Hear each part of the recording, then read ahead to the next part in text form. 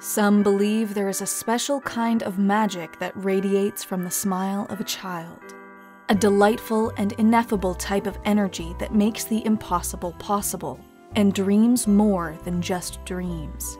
For a sliver of time, this magic makes the world a truly wondrous place of possibility, filled with love, friendship, and sometimes even miracles. Sadly, as one grows older, this enchanting power begins to fade. Bells that rang as sweet and delightfully as the first true snow of the holidays grow silent, and the belief that sustained that sound and all childhood magic dwindles with it. Yet once a year, if the belief of children across the world is strong enough and their smiles bright like the stars, the bells can chime again, and miracles are once more possible. For atop the world, hidden beneath the snows of a perpetual winter, there rests a wonderland.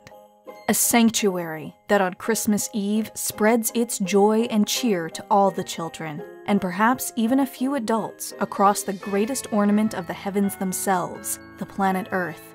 Such a feat is only possible at Santa's Workshop. Santa's Workshop is a totalitarian cryptocracy in which supreme authority is concentrated in a single individual, granted the honorific of Santa Claus. The decisions, actions, and legitimacy of this Santa Claus are subject neither to external legal constraints nor regularized mechanisms of popular control. In this unique form of despotism, the transfer of power is instead conducted entirely through state-sanctioned assassinations. When a Santa Claus grows complacent, begins to show weakness, and is eventually killed, his power, property, and authority are transferred to the man who killed him and put on his clothes. This, in theory, ensures that Santa's Workshop is only governed by those strong enough to seize control through either the threat or use of force, social manipulation, or deceptive cunning. Ironically, while able to exert limitless rule over every aspect of the state's economic, social, military, and foreign policies, a Santa Claus is incapable of exercising any type of reform. Once in power, every Santa Claus is systematically altered, both physically and mentally through some apparently supernatural means. Every aspect of their lives becomes conditioned, from their preferred food and drink to their overarching goals and purpose. This purpose is always the same. Directly beneath the Santa Claus, there exists a population of second-class citizens known as elves. They maintain a largely separate but still subservient power structure reminiscent of the kind largely used by organized crime. A single lieutenant, known as the head elf, maintains authority through casual intimidation, bullying, and an obsession with loyalty.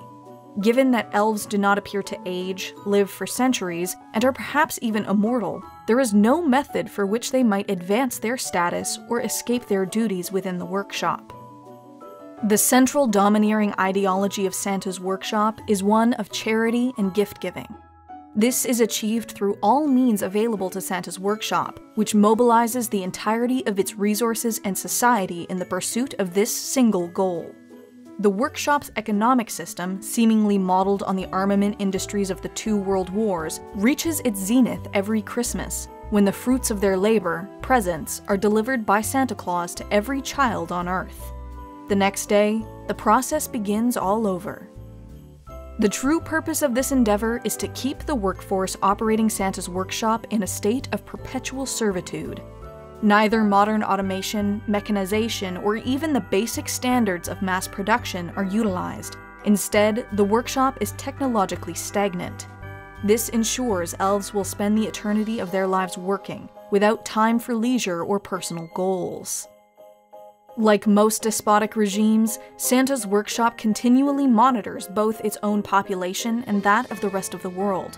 Through a network of informants, the state maintains one of the most effective intelligence agencies in history, supposedly able to determine if every single person on the planet is naughty or nice.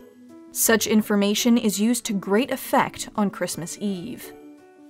To deliver presents across the planet, Santa's workshop makes use of a flying sleigh pulled by 8 reindeer. This sleigh is capable of a vertical takeoff and landing, as well as reaching supersonic speeds. It is the primary element of the workshop's aerospace forces.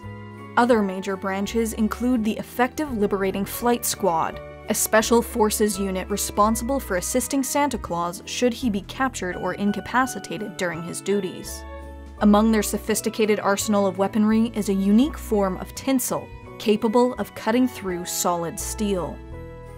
It is said the greatest trick the devil ever pulled was convincing the world he didn't exist. The same might be said of Santa Claus. When millions of gifts appear under Christmas trees every year, only the children suspect who might have placed them there.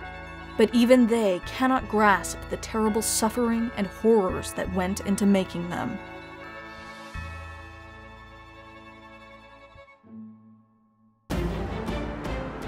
The Templin Institute investigates alternate worlds and realities. If you've enjoyed this video and would like to directly support us, vote in polls to determine future topics, and receive some cool rewards, please consider pledging to our Patreon page.